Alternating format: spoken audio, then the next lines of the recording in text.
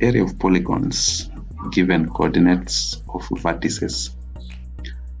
Now we want to look at a scenario that involves finding area of any given polygon, and the only thing you are given are the coordinates of the vertices of these particular polygons.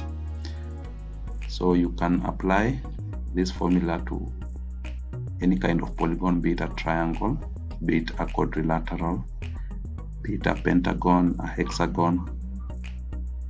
It doesn't matter whether they are regular or irregular.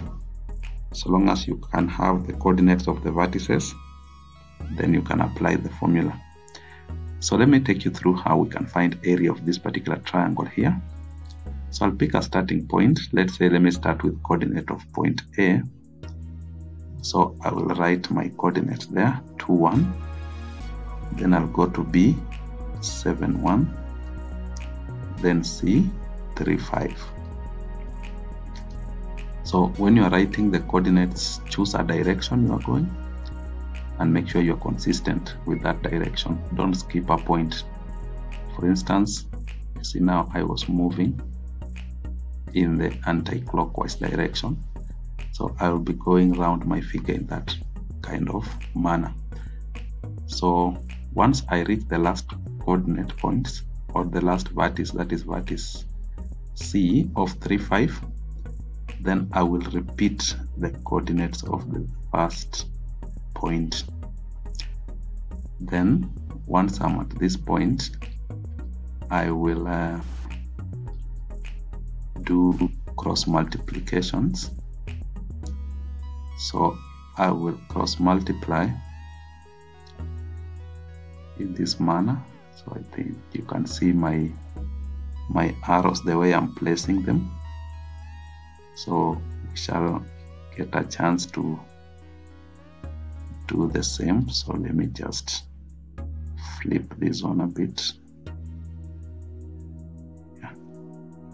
So just yeah, it's okay. Now I can put it there. And can also bring this one here.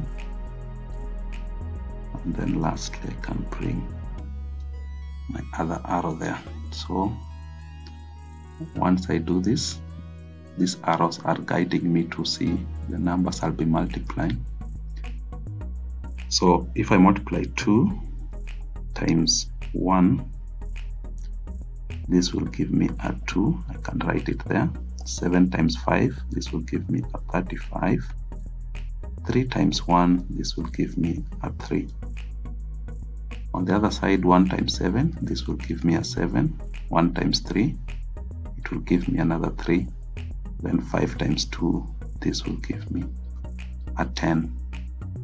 So once I'm at this point, now I'll go ahead and make a summation on both sides. So I will add 7 plus 3 plus 10. This will give me 20. And then I'll have 2 plus 35 plus, of course, 3. This will give me 40 here. So then the next thing is I will subtract the 2. Now for area, we will have a half. We shall multiply by the absolute value of 20 minus 40. So by absolute we mean that we shall ignore the negative on our value, because 20 minus 40 is negative 20. We shall only take it as a positive 20. So this simplified will give us 10 square units. So the area of our triangle becomes 10 square units using the milos formula. Let us look at another question. Now there's a question here that is involving a hexagon. Why hexagon? Because it has 6 sides. So if you can check the working on the right here, you'll notice that these coordinates have been arranged starting from the coordinate of A, but no, you can start from any point. What we said is, make sure once you start and choose a direction, you be consistent. So I chose to start from A, that is 1 1, then I went to B. So I chose to move to in the clockwise direction. I could have moved in the anti-clockwise direction, still it will not change the solution. So A, B, C, D, E, F, like that. Then you remember to repeat the first coordinate of 1 1 at the end there. Then you do the cross multiplications. I've done them in blue. So at this point, what I'll do, then I'll just take it up from here. So we shall add on both sides. If I add my values or the products on the left, this will bring me to a value of 52. Now remember to subtract. If I add on my right, this will bring me to a value of 20.